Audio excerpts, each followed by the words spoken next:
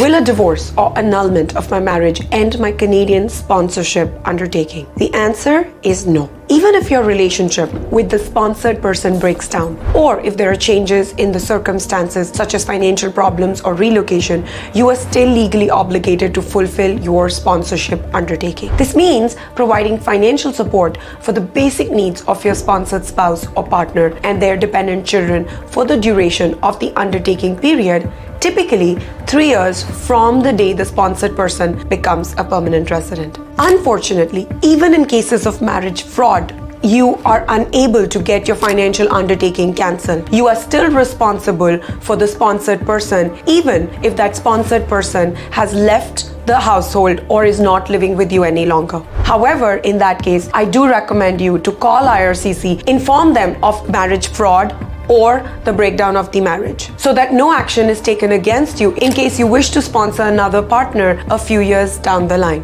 If you are a victim of marriage fraud, then share your experience in the comments below.